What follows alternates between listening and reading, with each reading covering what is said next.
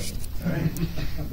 And then from providing protection, they would provide the protection, especially it became a question of pride of the neighborhood and almost tribalism when the anti-Semites would come from the other neighborhoods of Irish and Italian Polacks to pick on the Jews. So the pushcart vendors would scream for the help, protection, and the kids themselves would come out and beat up the goyim because it was a question of Jewish pride. It was a question of protecting their uncles, their fathers, their brothers, their relatives, and so forth.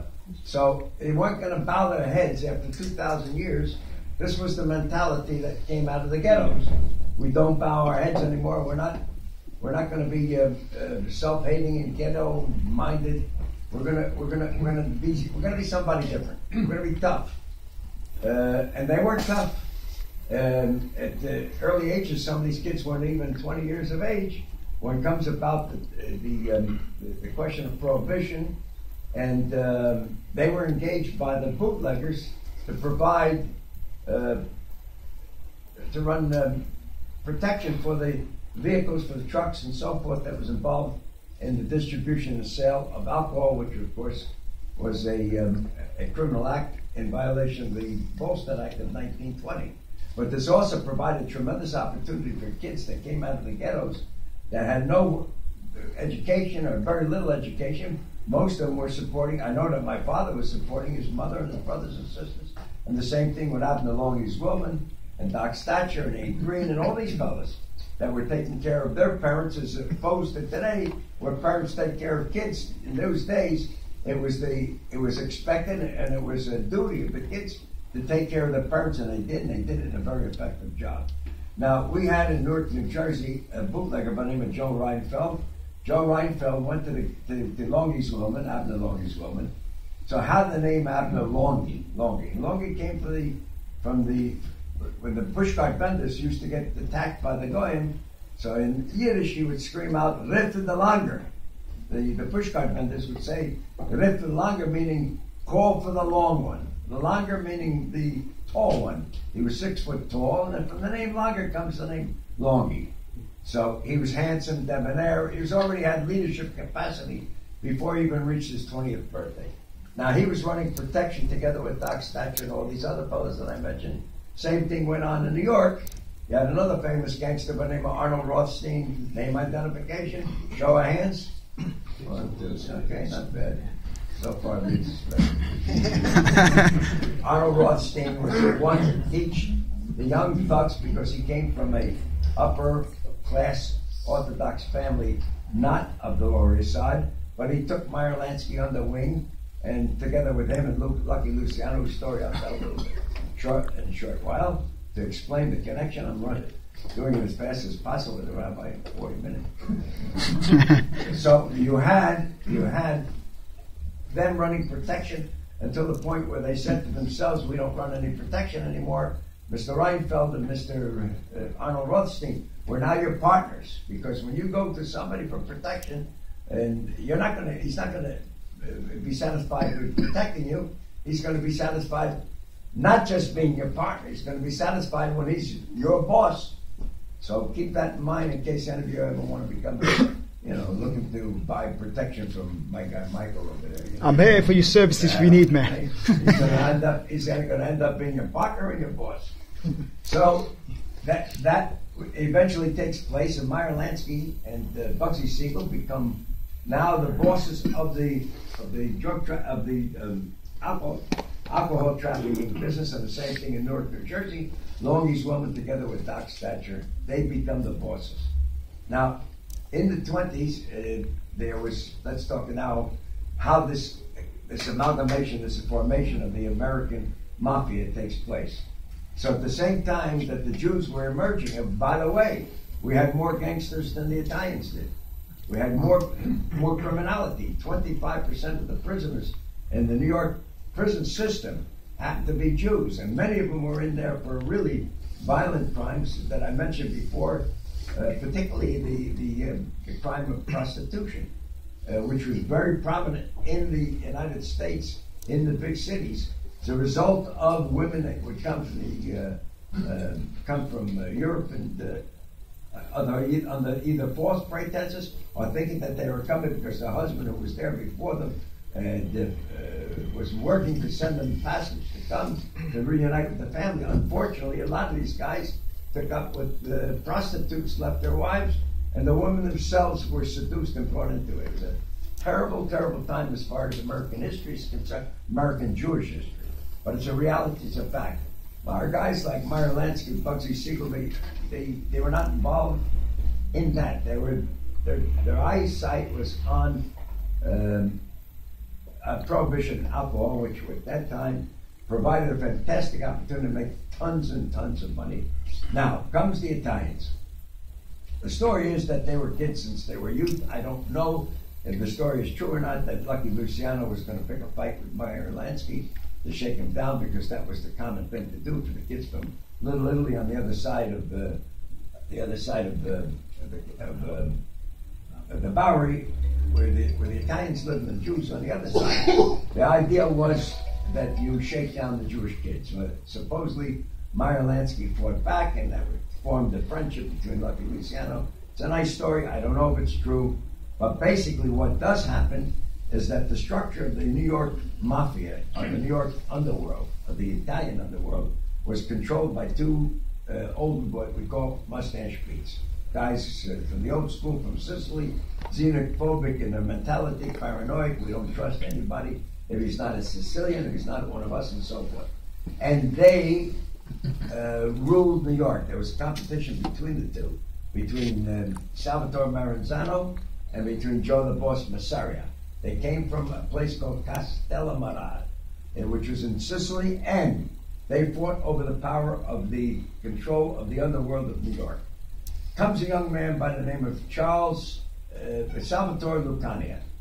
Now, anybody recognize that name, Salvatore Lucania? Huh?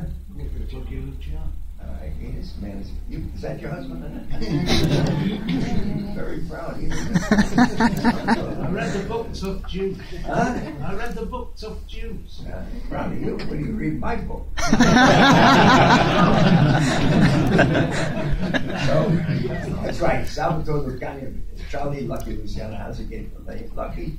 So he was kidnapped by Massaria, and because they wanted the Young Turks. The Young Turks consisted of the guys that were raised in the United States of America that didn't have this stupid, didn't have this stupid limited mentality that they were forced now. You had Joe Adonis, you had Albert Anastasia, you had Carlo Gambino, you had all these young, what were known as the Young Turks. They were geniuses.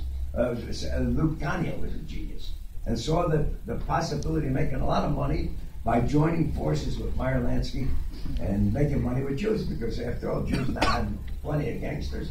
They were just as smart as the Italians. And we have a reputation for being smart and entrepreneurial. The difference being between we and they, although according to Rashi, they're somehow or another cousins of ours. Is that right, Rabbi? You want me to educate you? Magdiel was the son of Esav, and according to Rashi says, Italkisha Yebar. Esav is Rome. Is that right, Rabbi? Yeah. So I'm not misleading these people. All right? So they have a similarity to us in terms of our mentality and so forth. I told you the story. Massaria kidnaps him and tries to kill him because Lucky Luciano would not capitulate to the demands of Joe Massaria. They cut him up and they leave him for dead. And the mere fact that he survived gave him the name Lucky. So he took on an American name, changed the name's changed from Lucania to Luciana, and they named Charles Lucky Luciano. That's how he gets the name Lucky. Anyways, at that point in history, it's the decision of Lucky Luciano. We have to get rid of the old mustache Pete's, and we're going to have to kill him. And so Massaria, Joe the Boss Massaria, was killed in a restaurant in Coney Island, an Italian restaurant in Coney Island, by 3 Italians and 1 Jew, and the Jew was Bugsy Siegel. And the other hand, the question of killing Maranzano, since he knew all the Italians, they picked, Meyer Lansky was asked to pick his people, so he sent in 4 Jews.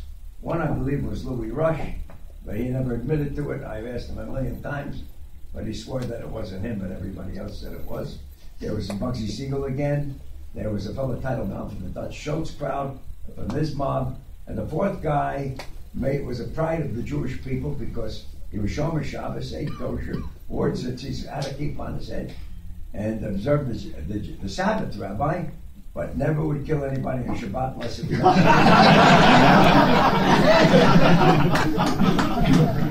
In his world, he was known as a tzaddik.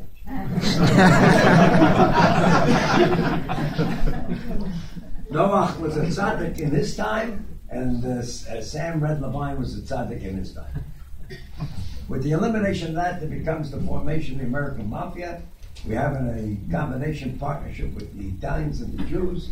Meyer Lansky is the boss, although there's guys that are on an equal level with him, and one of them is Abner Longy Zwillman. Zwillman, incidentally, was a handsome, debonair guy, ran Newark, New Jersey, picked the mayor. We had a Jewish mayor for 8 years. We knew everything that was going on in the city. Every cop answered, every prostitute was a spy for the mob. Everything that went on in the city of Newark was under full control of Abner Longy Zwillman, who, by the way, was also a proud Jew. All our guys, there's no such thing as a guy with an identity problem that, I'm ashamed, I should wear my kippah, I should wear my kippah, should I admit I'm a Jew, and so forth. And so, in my book, there's a picture of 9 guys. They were looking for one more man to make a million. That was picked up in a lineup in New York, all Jews, and tough guys. And, okay. So Longy Zwillman, he ruled as far as the state of New Jersey was concerned, was known as Al Capone of Newark, New Jersey. There was bitter enmity between the Italians and the Jews. They fought over territory. The boss of the Italians, his name was Richie the bootlegger, Boiardo. I knew all of these people.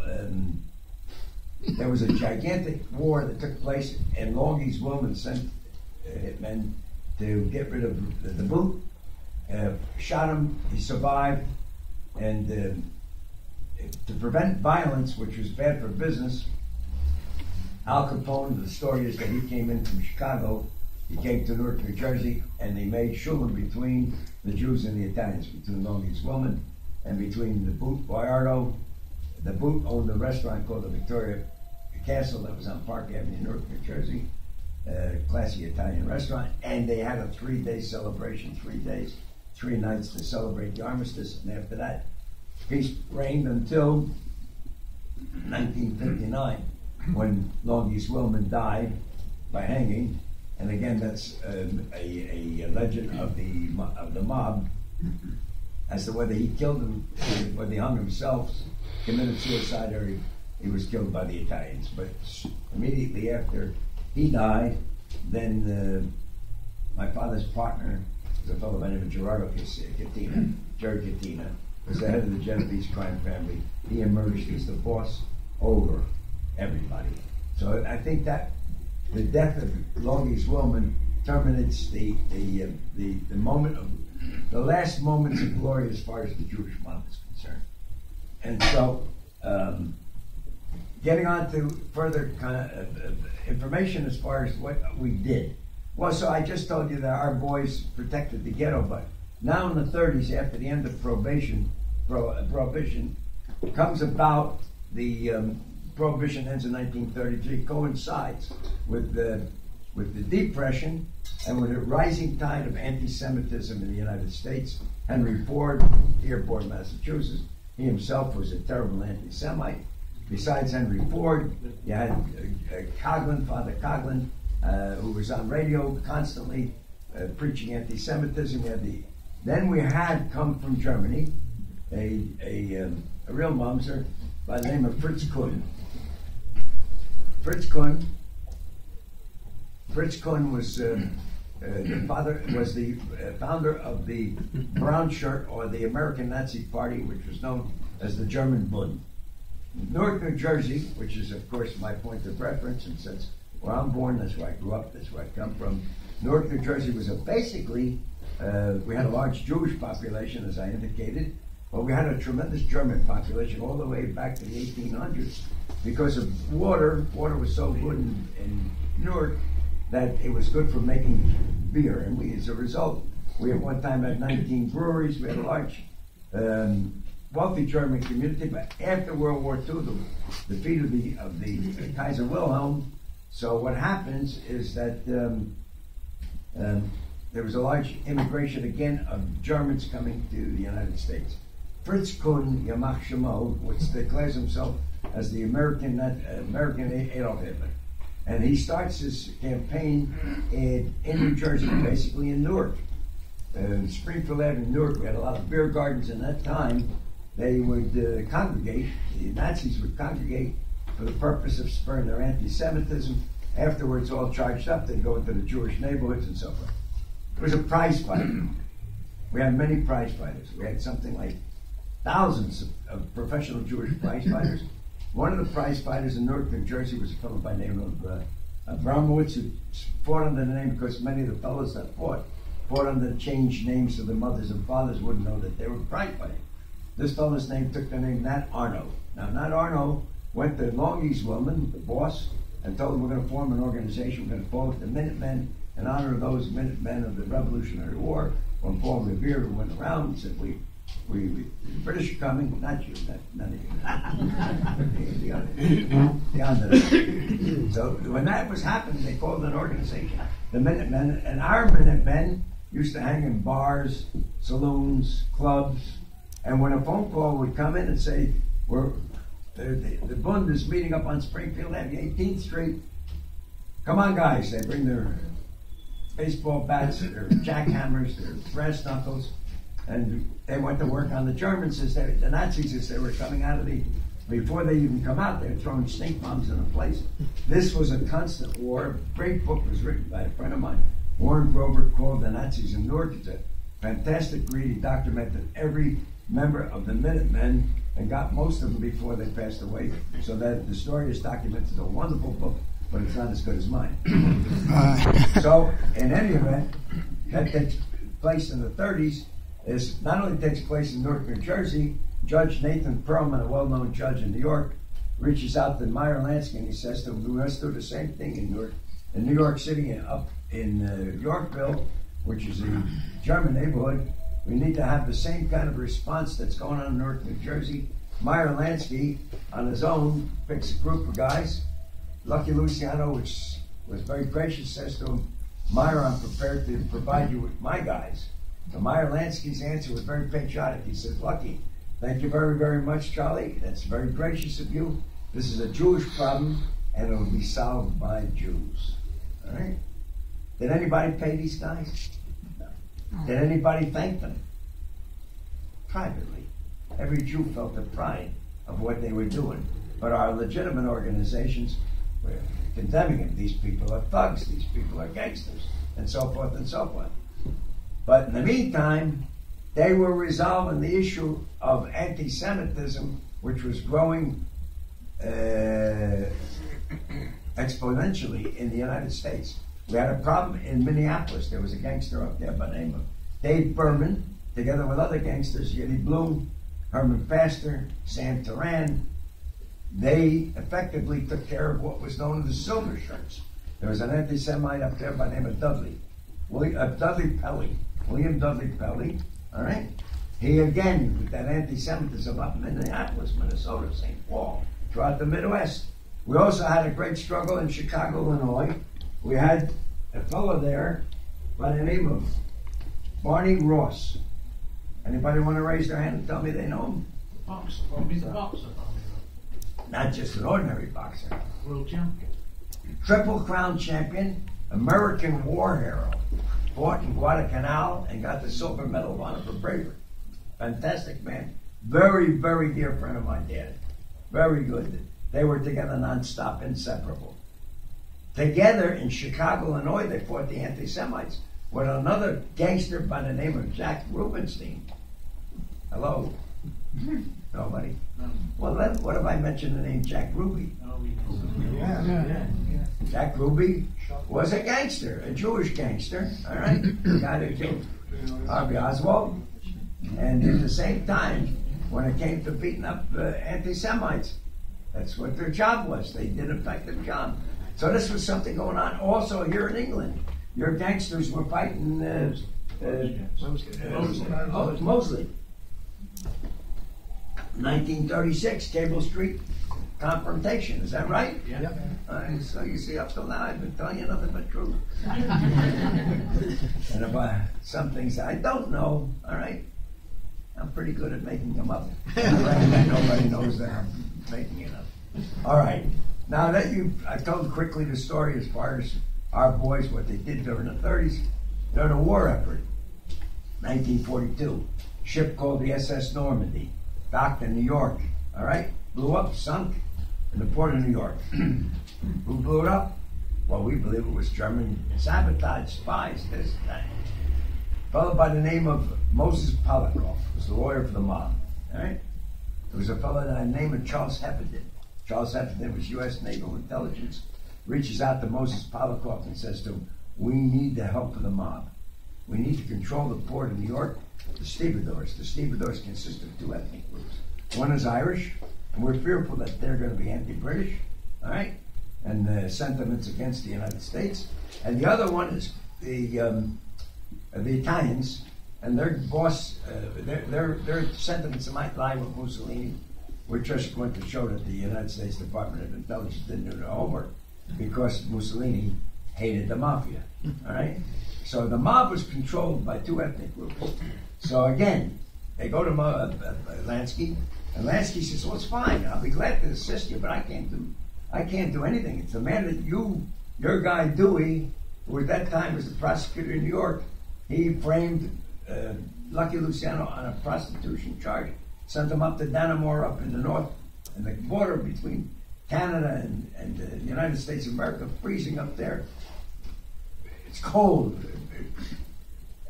It's cold, and the guy's not getting his shrimp marinara. He's not getting his lobster Fra Diavolo, his pasta. So he's getting none of this stuff. For God's sakes, you want this man to help you, bring him down. They brought him down to Great Meadows, feed him his Italian dishes, and provide him with some nocturnal pleasures. Hello? Rabbi, that meant that he was studying Talmud at night.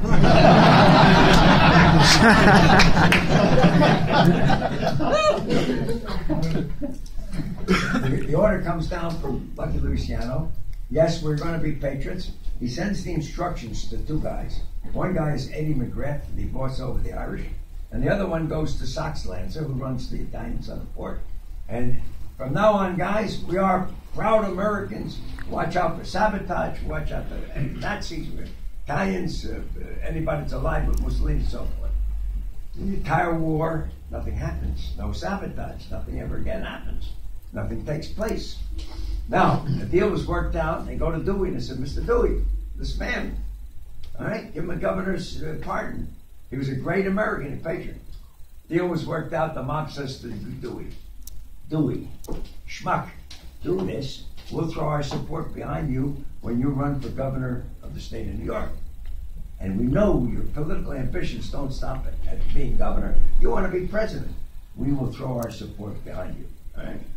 He frames Luciano, and then on the other hand, he says, yeah, I'll take your support. All right? All this is done through lawyers. All right? Nice and kosher. He said, I'll grant him the governor's pardon on the basis that he goes back to Italy. So he was deported back to Italy. And now he goes back to Italy. Who's left in charge but Meyer Lansky? Meyer Lansky got the scepter, the boss, Lucky Luciano. All right. Everybody's got to do it through him and so forth. Besides which, there's a fellow by the name of Vincent Jimmy Blue Eyes Alloy, who I used to eat lunch with on a regular basis while he was in his 90s. And he shared with me many stories, none of which I'm going to share with any of you today. Right? Unless I get an absolute pledge you're going to buy my book. I'm desperate. Right? Michael, see who's going to cash a check for me today. I will do that for you, sir. Okay, so going further, as far as that's concerned, so the war effort, again, this was a tremendous contribution for the American war effort. Now let's talk about the state of Israel, all right? Good. I have a president, President Harry S. Truman, Midwest anti-Semite, Midwest guy, good guy, but typical Midwest anti-Semite, his wife would not allow a Jew to come into the house. However, when he was a young fella, he was partners in the haberdashers, two haberdashers in Lincoln, Missouri, with a fellow by the name of Eddie Jacobson. And Eddie Jacobson was his pal from all the way back. Now he's the President of the United States. All right? So Eddie Jacobson is used by the Zionists, contact the guy, Truman, and tell him we want to send somebody to meet him. We need a support in order to gain recognition for the state of Israel when Ben-Gurion is going to make the announcement for the state of Israel. Right? So he used to call up Truman. Truman said, "You kite little bastard, you. Don't you bother me again. You want to bring me a Jew? I ain't got no time for you or any other Jew." Hocked him, the Zionist hocked him. Finally, he brings him Chaim Weizmann. And Truman becomes impressed with Chaim Weizmann. Gives him a Torah, talks nice, explains what the circumstance are. Truman says, "You know what? George C. Marshall, Secretary of State, famous general, World War II, he tells Truman, if you recognize the state of Israel, I'm gonna quit. And I'm gonna embarrass you." Truman says, "If that's what it's gotta be, it's gotta be." The State Department was always anti-Semitic, always pro-Arab. 100%. Now, at that point, Truman announces and recognizes, like our guy Donnie Trump did yesterday. All right? And Michigan did the greatest thing on the face of the earth. Nobody else could do it. All right? The madman did it. All right? Life is so peculiar, huh? So strange, so fascinating. Okay, I just had a thought for a moment, but I'm going to withdraw that thought. I'll continue with what you people want to hear. Okay, so Truman recognizes 20 minutes after Ben-Gurion announces, all right? But now we know that there's going to be war. We know that we're going to be invaded by the Arabs. First, we got to get rid of the British, all right?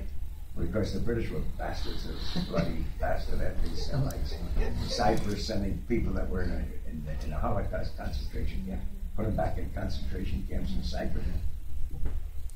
Eddie Jacobson did an effective job. Finally get him in, get the announcement, get support. Very good. We're doing terrific. All right, except now, Truman, under inordinate pressure from the State Department, invokes again the 1939 Neutrality Act, stating any supply of arms, weapons, cash, material support to Palestine, either Jews or Arabs, is a criminal act. What do we do now?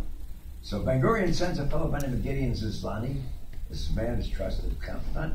Go to the United States, talk to all those legitimate guys, organizations, get their support and so forth. He goes, he talks with them. This team is shaking. We're going to do something illegal. Never. Go back to Palestine. Tell Ben-Gurion to look for some other way to get to. Goes back, tells Ben-Gurion. Ben-Gurion says, okay. Goes to the United States. Looks up an old pal of his by the name of Resnick. Zemel Resnick owned an amusement park called the Palace Amusements in Asbury Park, New Jersey. He was a soldier together with Ben-Gurion in the British Army during World War I. He tells him, I need help. What kind of help you need? I need guns, weapons, this, that. Resnick. Fantastic movement. And then he introduces him to a fellow by the name of Rudolph Sonnenborn. Also, in a great book called The Pledge by Slater, 1970, in honor of the Zionist industrialists in the United States that amassed fortunes of money and used that money to buy up surplus weapons, arms from World War II to get around the act, to get around the Neutrality Act. They didn't. They violated the Neutrality Act. These guys were legitimate businessmen, but saw the need to supply the arms and the weapons. Of course, we got help at that time from Massacre from Czechoslovakia. So we had, at that point, the Sonnenborn group that was making deals all over, picking up the weapons and so forth. But how to ship it? We're going to ship it to the port of New York and New Jersey. Well, who? How are you going to do it? It's all illegal. It's contraband. How are you going to manifest it? Go see Meyer Lansky, Longy's woman. Go see Meyer Lansky and Longy's woman. Not a problem, boys. Call up Albert Anastasia, call up Frank Costello. Frank Costello was, after Lucky Luciano, he was the boss of the Italians. Albert Anastasia was together with the Jews, Jacob Gura, and Lefty Buchhalter and Murder Incorporated.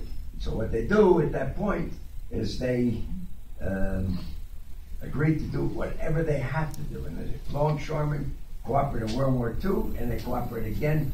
We shipped everything under false manifest. Dynamite goes out as fertilizer, weapons go out as agricultural equipment, and so forth. And stuff gets shipped to Palestine. Now, Ergun.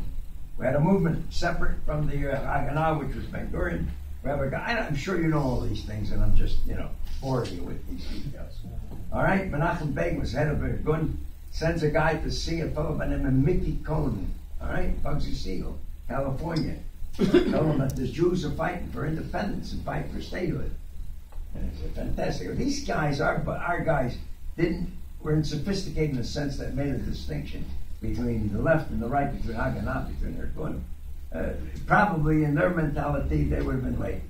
Lehi was a mentality that was developed by Yair Stern, who was the splinter group from Ergun that said, we don't care that the British are fighting the Germans, we'll fight the British as long as they're, notwithstanding the fact they're fighting the Germans, where Ergun says, no, we will not fight the British as long as they're fighting Germans. And that was a split at that point in history. But as far as the Ergun was concerned, Mickey Cohen runs a campaign, raises $120,000 in a campaign in Los Angeles, California, in a comedy club, brings all of his friends, and tells them, this is what you're going to be doing. Raised $120,000 to stock a boat, a ship called the Altalena. Name recognition on the Altalena, very good. Altalena was an Ergun ship that went from Marseille, the port of Marseille, to Beach Vitkin. Confrontation takes place between Haganah and Ergun at that point. And unfortunately, communication broke down. I was not there. I can't tell you exactly what happened. But Rabin, who was together at that time with David Ben Gurion, was ordered, or on his own, fired a rocket onto the ship. 19 boys died. Menachem Begin got on Army radio that night, or Ergun radio, and not advised, but declared to the members of Ergun that we will not take revenge because Jews do not kill Jews.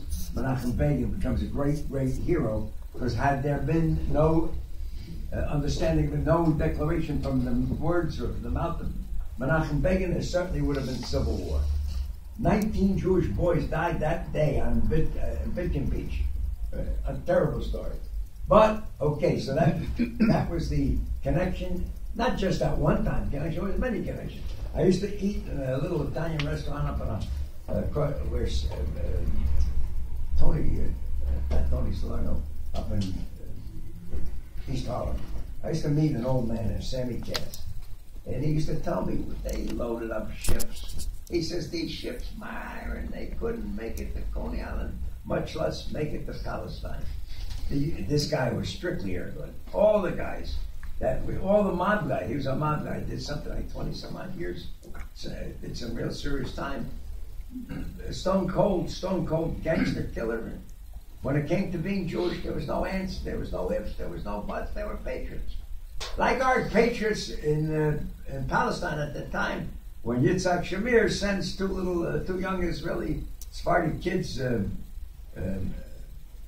Ben Suri, Eliyahu Ben Suri and Yaliyahu Chacham, 2 kids from Lebanon, go assassinate Lord Moyne in Cairo. He's the highest official of the British government. We don't like the British government's attitude. We'll send them a message. They killed him, they assassinated him. They were caught, they were tried, they were hung, and they sang Hot Tick, but together at the same moment that the rope was put around their necks. All right? 19 and 22 years of age. Do we know? Can we understand? Can we appreciate this kind of mentality? All right. Now, there's other stories, many other stories that killed, what was his name? Count Bernadette, who was Bernadette was the Swedish highest official of the United Nations. They sent in a hit team, same guy, Shamir. By the way, when they took out Moyne was a close, intimate associate, friend of Winston Churchill. This was the Guinness family. Guinness from the beer, the Anglo-Irish aristocratic family, and so forth. And it changed the attitude of Winston Churchill to some extent. He warned Chaim Weizmann I don't like this. I don't like what you guys are doing. You better put a leash on your dogs.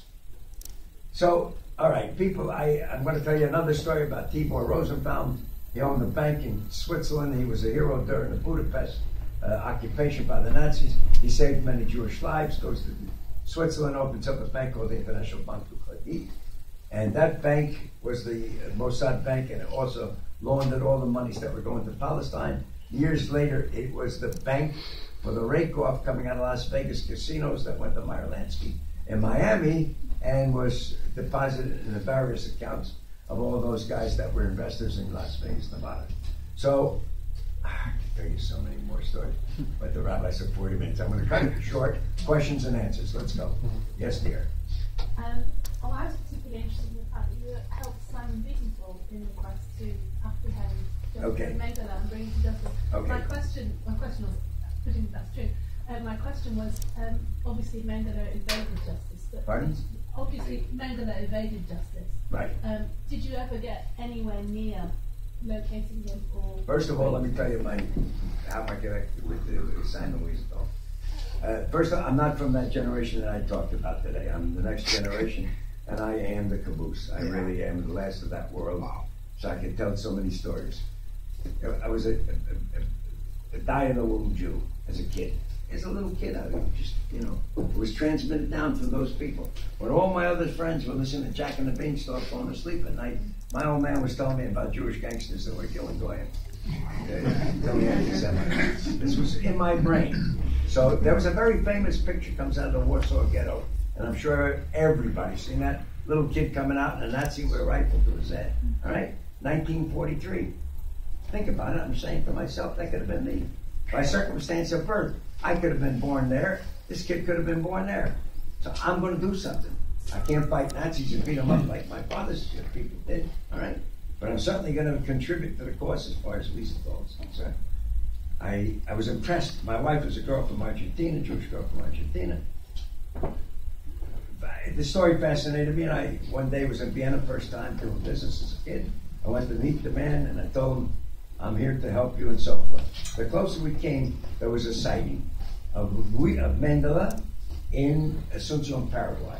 But I was warned when I went down to Asunción, Paraguay, watch my step, because the dictator of the country's name was Alfredo Stroessner. And he was a descendant of grandson of Germans, and he welcomed all the Nazis into Paraguay in protection for them. I went on an airplane. He told me the guy that I went to see was a fellow by the name of Louis Shumstein. He told me, he warned me, watch my step while in Paraguay, take care of my slot machine business, don't get involved in politics. He told me there had been a sighting of Mengele. He swore to me that he was going to do everything within his power to help Wiesenthal. Told me the name of some people. And I'm on an airplane going from Asunción, Paraguay one day to Buenos Aires, business, and this couple sitting next to me talking Yiddish, and I said, hey, I Yiddish. Oh, that's very nice, American guy, Louis Shumstein, yeah. Louis Shumstein. Oh, you're the American kid. Let me tell you the story. Woman was in the concentration camp when Mengele was in the concentration camp. She had a dry goods store in Asunción, Paraguay. In walked Mengele one day with two guys. And in the minute that he walked in, he understood this woman's response. She recognized him. And he understood. She made a U-turn and left the country, and that's it. Supposedly he died in Brazil. They found his remains in Brazil. Yes, sir. Can you tell me how Arnold Rothstein fixed the World Series in 1919? He didn't. The truth of the matter is he probably didn't. But the story, to the myth, Arnold Rothstein fixed the World Series together with a former prize fighter by the name of Abe Attell. And let me tell you another story real fast about Jewish pride. You want to hear another one, people? Yeah. In those days, all right, guys would change their names when they boxed, so that the mothers and fathers wouldn't know that. One day there's a guy by the name of Greenberg fighting in Newark on Springfield Avenue in Laurel Gardens. The referee was a fellow by the name of Jaime Kugel, dear friend of my dad's. Suffered no objectivity whatsoever. If a Jew was fighting, he got more than the benefit of the doubt. So Greenberg got knocked down that night. All right, first round he got knocked down. So Jaime goes over to him. He goes, 1. He says, 1 1/4. And by the time 1 1/2, he says, don't you understand, you dumb Jew? I'm giving you the benefit of the doubt. I'm giving you a slow count. Guy looks up at Jaime and he says, no, Jaime, I'm not Jewish, I'm Italian. 8, 9, 10, you're out.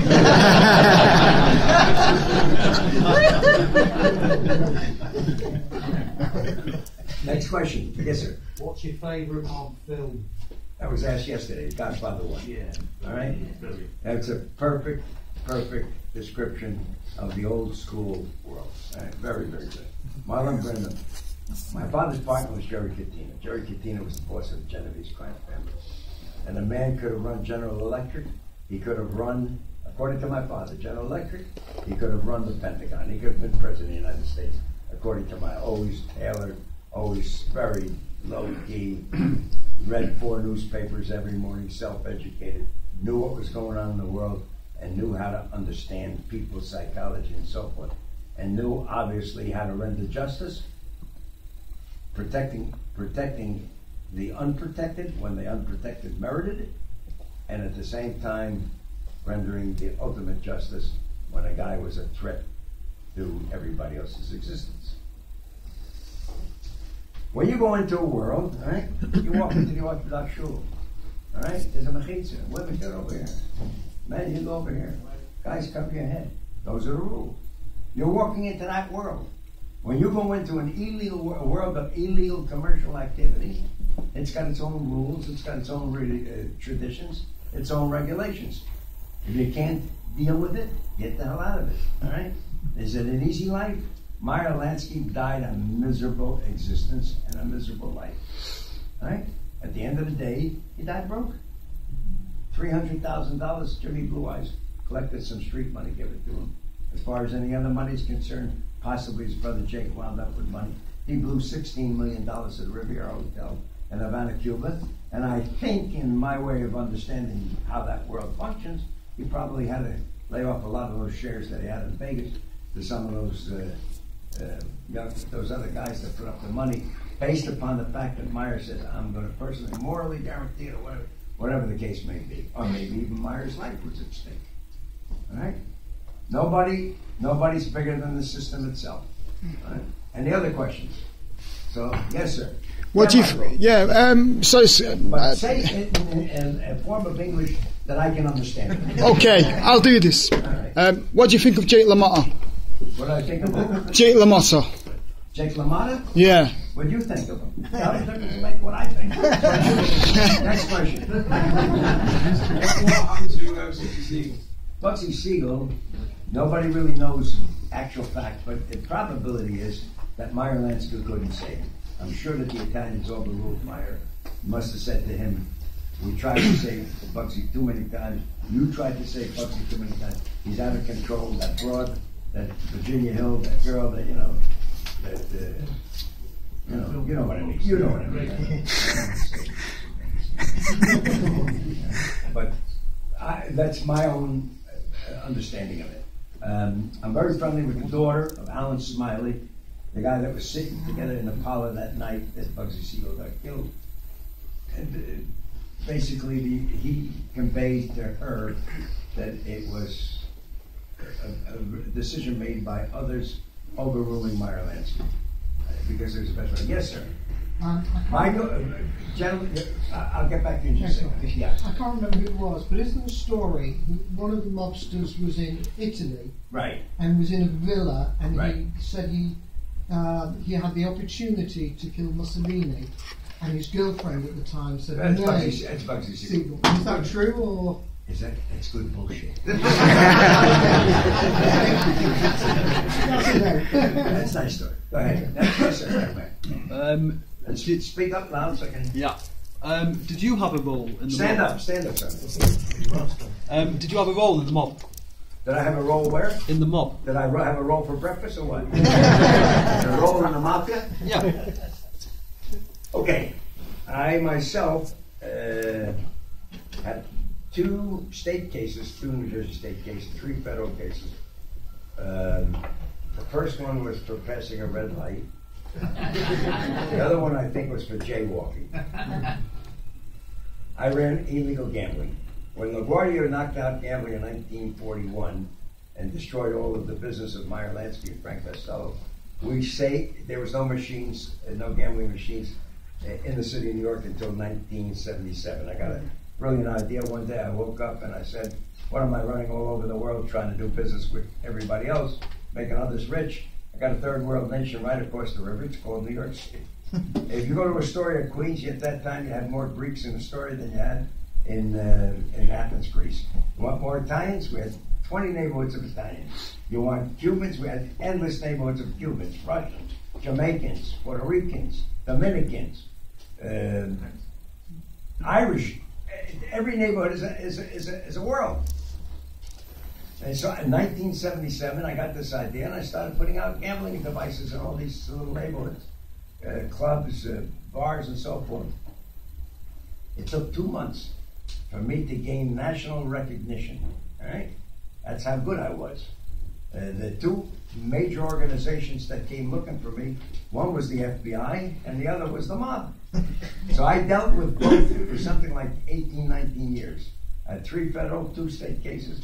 And ultimately, in merit of the great service that I performed for the United States of America in providing slot machines in the city of New York, the federal government granted me a 2-year paid vacation.